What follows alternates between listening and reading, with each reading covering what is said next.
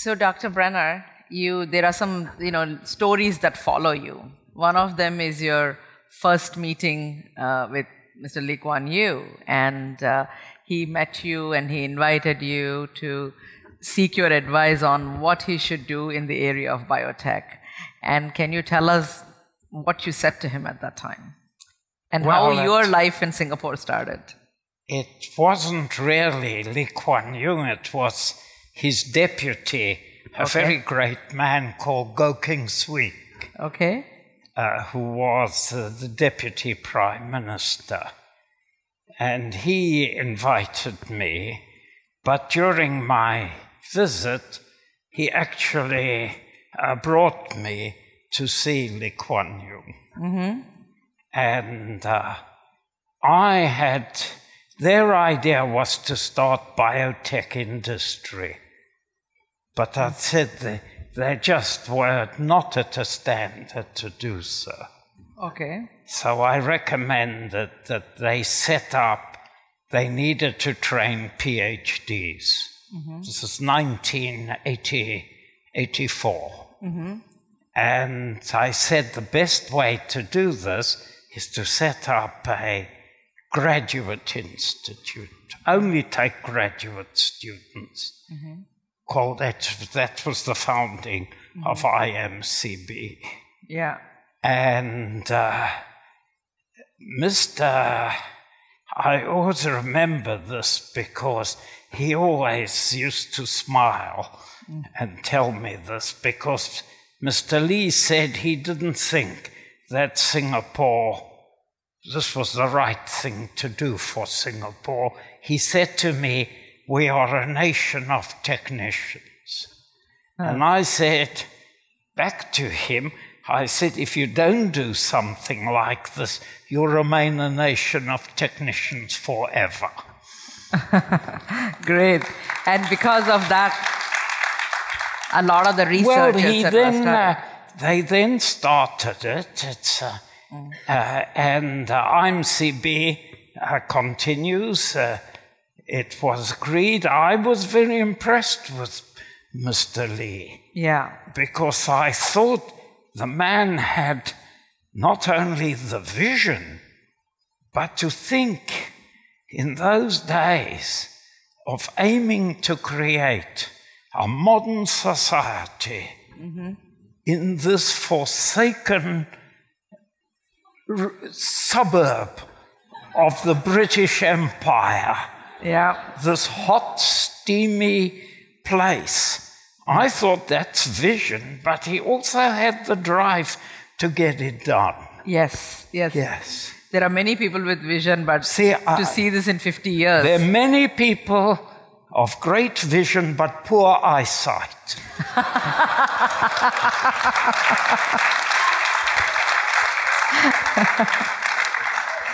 So I want to go back a little bit to the background of Dr. Brenner when he was not quite Dr. Brenner. So going back to 1942, when you were 15 years old, when you were doing your medical degree, etc., you were talking a lot about the gap year, the gap year that took, and how that was a turning point in your life. You want to tell a little bit about that?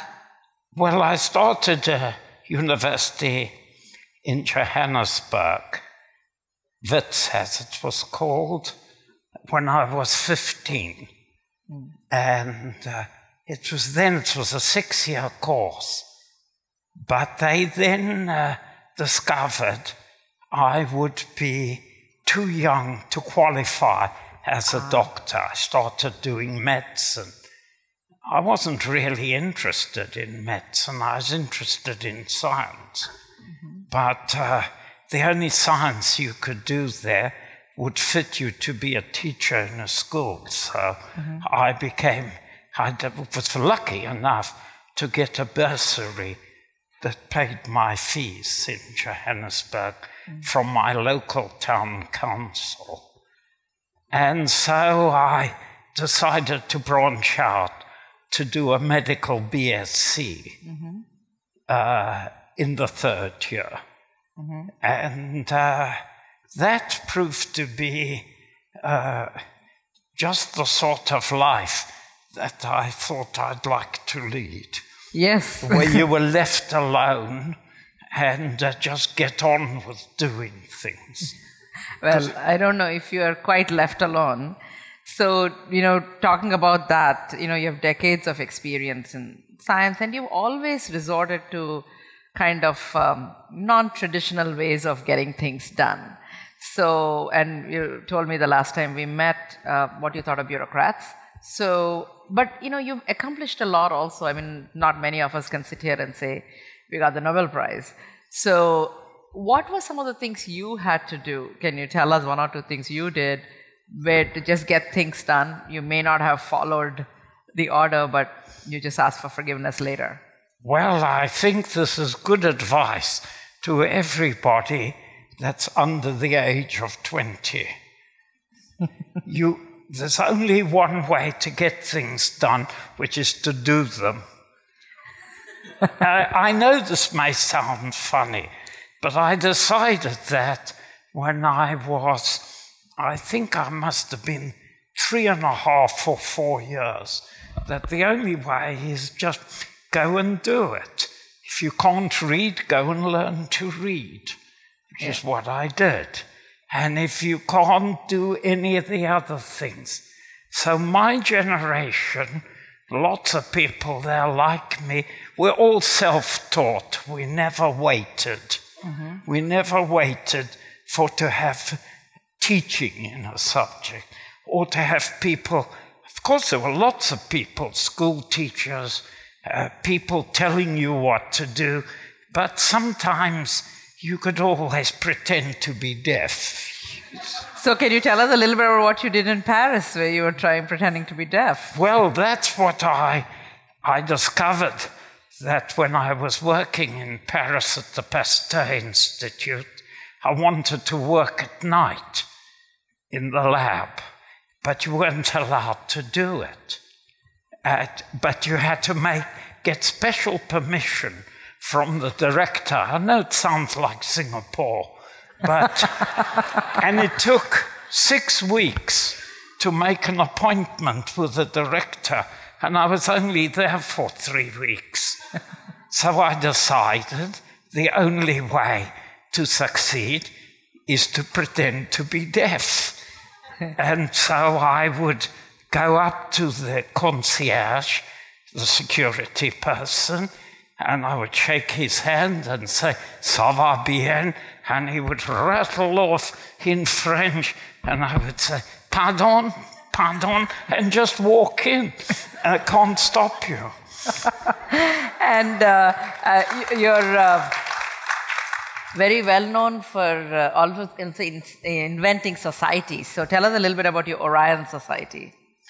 Well, I decided that I had to have an excuse not to attend meetings, because one of the things that has happened now over the last 50, 60 years is a tremendous growth of bureaucracy. We have hundreds of people having meetings where they decide only 2 things. The question is, they had an agenda of 3 subjects on the agenda. The first subject is, where will we hold the next meeting? Second subject is, who will we invite? And the third subject is, where do we go for lunch? So I decided that I wouldn't go to these meetings. And the only valid excuse they would accept is that you had another meeting. And so I invented a society. It was called the Orion Society. It had very distinguished members. It was very famous for about 10 years. And it had hundreds of subcommittees, working parties, groups that had to meet. And so I would always say, "I'm sorry I can't come to your meeting because I have to attend working party sea of the around society. Soon everybody wanted to know what it was about. But I made it clear it was impossible to join, and you couldn't get into it. But lots of people tried, but they couldn't. So how do you translate that to, avoid all this bureaucracy, but let the young talent surface? And so what do you do with all your young students? I leave them alone, but I help them. No. You see, I celebrated last year 70 years of science. That is, I published my first paper in 1945. So wow. Last year, 70 years. So I think I've had...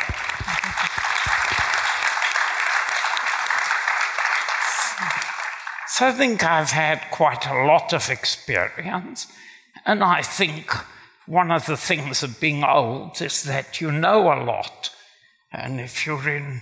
that's bad. It's very bad to know too much, because the big thing about young people is that they're ignorant. And that's a big advantage, because if you know too much like me, you never try to do anything because you say, well, it won't work. But if you're young people, you don't know about it, you'll try.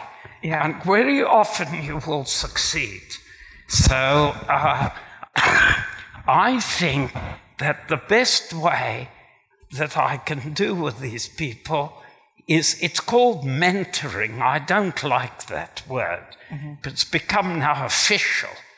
Everybody's now a mentor or a senior mentor. They now have grades, a deputy mentor, a mentor's a private assistant mentor. So, yes. So I think the best thing is what people do not understand about science, especially as it is being over-organized today, is that it's both a craft and an art. The best thing you can do in science was exactly what people did in the 17th century, 16th century. You get yourself apprenticed to a great journeyman. It was the way people learned painting, it was the way people learned to make furniture. So all the crafts were learned from someone skilled in the business. And of course, if you have a mentor like Michelangelo, you come out not a bad sculptor after this. Yes. And so I think science is very similar. If you can work with a good person and learn from the way they think about problems, the way they look at things, and how they can do it, that is the best way to teach the subject. You know, partly the thing about science is how you may need to evolve your thought along with the developments also. The thing that fascinates me is, on one hand, you're known for the C. elegans and how the model, how it models the organism in the body development. A lot of things are done in terms of studying about the body through some other organisms.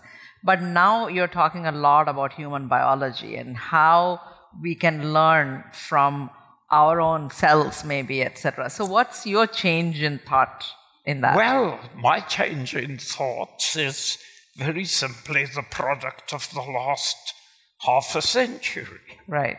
We've now amassed. You see, what people don't understand is the reason why humans are different from chimpanzees. They're our closest cousins. But you see, the trouble with the chimpanzee is that it spends all of its time looking for food. All right?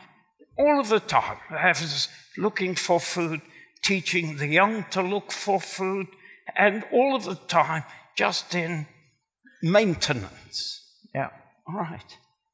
But you see, along comes this chimpanzee who climbed down from the trees, stood upright, and he decided, well, he didn't decide, but why bother to wait? No, 1,000,000 years till you grow hair to keep your body warm. What you go out is you go out, you kill another animal, and you put on its skin. Yeah. Right. And then you are no longer being controlled by nature. Right. Nature, there's a new relationship with the advent of human beings. And that has continued for maybe 6 million years. Yeah. Until the big acceleration 10,000 years ago, to the even bigger acceleration in the last 50 years. So we have technology, and technology is our answer to nature.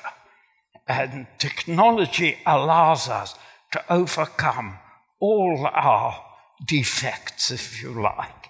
That evolution has moved, if you like, to a different platform. So it's all the same. It's always getting more and hopefully better. But of course, you realize in evolution, there are lots of animals that fell by the wayside, became extinct. And that could happen to humans as well. So it certainly has happened to some of our societies, structures. They have become extinct. Yeah. So I think we just need to have this full perspective. So what could be more interesting for future education than to understand this singular animal? There's no one else like us on this planet. To understand how we got that way biologically, and how we got that way through history, and what we do, and all of human products. So I think there's only one science to learn, and that's human science, and that's the only science we need to understand and progress with. If I had my way, I would have a course in the human sciences that every politician would have to pass, at least in the first division of the second class, in order to stand for election on anything. Yeah. So what do you, I mean, now that we have the bureaucracy, we have the government, we have all these systems, what would you like to see happen? Well, I better not say. Okay. Apart from shooting everybody, what else would you like to see happen? I think, you see, there is now a kind of culture which I find there are so many people whose only job is to tell other people what to do. Or, so in many cases, tell other people to tell other people what to do. Yeah. In fact, we've got this pyramid of people that decide. And the point is that, you know, as they say, where does the buck stop? Yeah. The buck stops where someone's got to do something. Yeah. You know, you can't just escape that. Because if people refuse to do things, the whole thing would collapse. Because it's just built on this. Now, I'm interested to see how that evolves. And you can see little things inside this. It is because, you see, the thing about humans, which is unique, no other animal can visualize the future. We can. Yeah. we can. So we invent something called planning.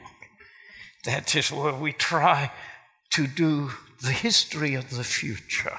Yeah. We try to write it in advance. Yeah. All right? No other animal can do that. Animals have memory, but only about the past. Yeah. We're the only ones who can project into the future. So, therefore, we can have analysis of what is the future that we want. And that is what I think most people haven't got down to thinking hard enough.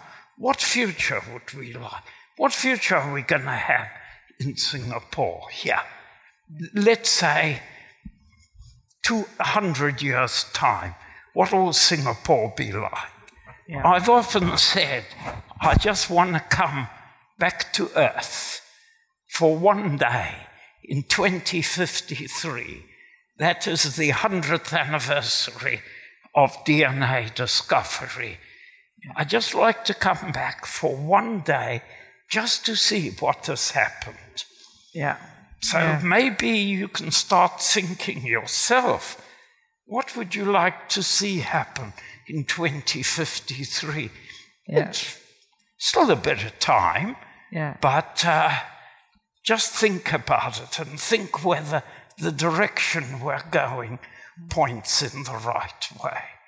So one of the questions is, if we are raising children today, you know, the science is developing so fast, the technology is developing so fast, whatever they study today is obsolete by the time they graduate. Sure. So what is the one or maybe two values or things you believe we should instill in our children so they become these learners for life? Well, all children are scientists when they're born. It just takes their parents and schools and universities to knock it out of them. But all children are explorers. All children try things. If you've had children and have watched them, then you know it is everybody stops them from what is a natural thing. Yeah. So that's what a scientist is. He's a child who never grew up or didn't listen to his parents or his school teacher or the bureaucrats that did it. So I'm still playing in the jungle. So, and a lot of people don't know that you took part in the anti-apartheid movement. So what made you say, I'm going to take a stand, or what did you actually do at that time? Well, it's an interesting period because the government changed in 1948 in South Africa, and the Nationalist Party came into power, stayed in power for the rest of time. And my university didn't have a color bar. That is, it had Indians. Most of the students were white, but it had Indian students, and it had African students, for which the government provided 6 scholarships a year. So there were 6 medical scholarships. So when the new government came in, the first thing they tried to do was, by administrative reasons, prevent people from coming to Wits because they believed in pure white and so on. And they made it necessary for Indians to come to Johannesburg. They had to cross a provincial border. So they stopped them coming. Most of them were doing law and subjects like that, and medicine, yes. So they tried to stop them by not refusing them permission to leave Natal, which was, of course, where most lived. The other thing they did, and this is an interesting story, is they deported people who came from Mozambique. Mozambique belonged to Portugal at the time. And there was an African there called Eduardo Mondlane, who came and was being deported. He was studying teaching, education in Johannesburg. And I remember that the first day that, the first time that we held a big meeting, I was chairman of the Students' Council. And it was the first time the government had sent police onto the university premises. But we knew they were police because they all used to ride motorcycles and wear hats. So all the front of the hat was always turned up. So if someone came to you, and as he came to me and said, "I'm a member of the public, can I have a copy of the resolution?" I said, "What rank do you hold?" And without thinking, he said, "Detective Sergeant." So, of course, he was a police. Yeah. I went to complain, and we had a big row there. But Eduardo Mondlane was deported. Yeah. He later became the leader of the Mozambique liberation movement. And he was assassinated in Frankfurt many years later as the leader of the Mozambique movement. So those are some of the things that they did. We also, just final little story, which had a thing, with when the government then took away the scholarships, we decided we'd collect money, and we funded scholarships of our own from the students. And we got support from the Swedish students. And they raised enough money in Sweden to support a scholarship at the University for Africans. Okay. I later discovered that the leader of the students at that time was Paula. He was the prime minister assassinated in the streets of Stockholm. Wow. Later on. So it's a funny kind of relationship. Yeah. But that was the only thing about the apartheid that I think. And then, of course, I always had, when I went to England, I made the choice. Either I had two choices. I could stay in South Africa and, carry on, which some of my friends did, or I could just leave it and go into science. Yeah. And I looked at my skin and I said, I'm going into science. Yeah. I don't really belong there, so that's what happened. Yeah. So my last question to you is, if you were not Sydney Brenner and somebody asked you, tell me a little bit about Sydney Brenner, and what's the one thing about him that nobody knows, what would you tell them?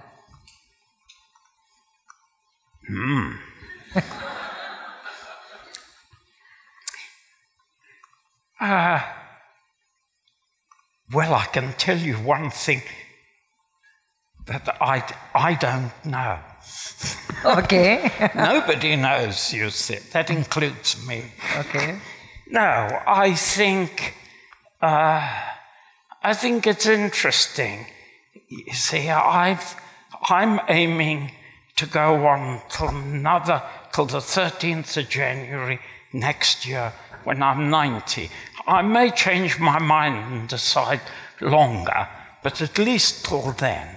Yeah. So when you've given yourself 6 months or 7 months, you say, what do you want to do? Yeah. And how do you want people, what is your legacy? Yeah. See, so I don't believe very much in leaving these things. I said I prefer to be a legend and not a myth, you see, because a legend is one thing and a myth is something else. Yeah. But I think I come from a tradition that says when you die, you die. You just turn into dust and you go. There is no heaven, there's even no hell, but you just die. So none of the religion has got anything to do with me. And in my tradition, all you do is, what have you left on earth? Mm-hmm. What have been your deeds? And I believe that it is the people you've helped that might remember you. And those are the only things that count. And of course, your own children, that's your genetic legacy. But that may disappear very soon, may die out. So I think it is only what you have done that you be remembered by. And then only for a very short time.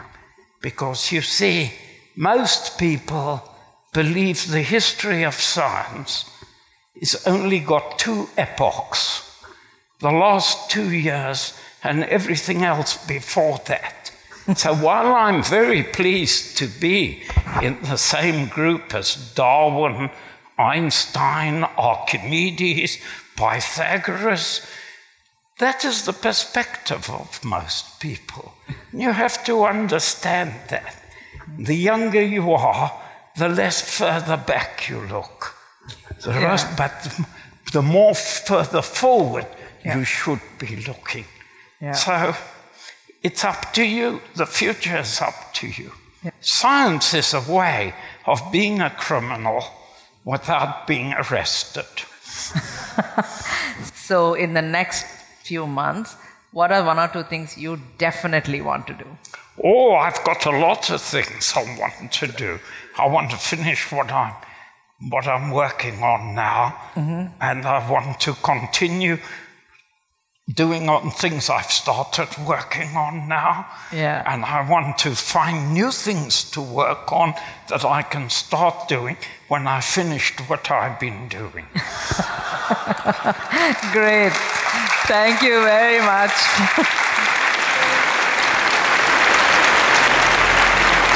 Thank you.